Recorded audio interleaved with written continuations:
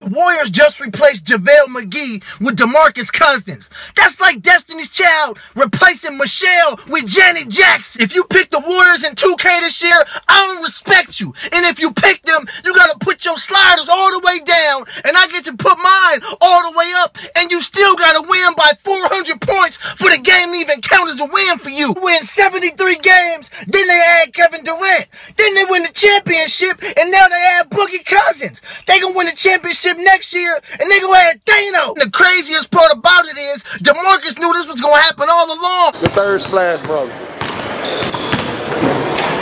We're still taking applications, don't worry.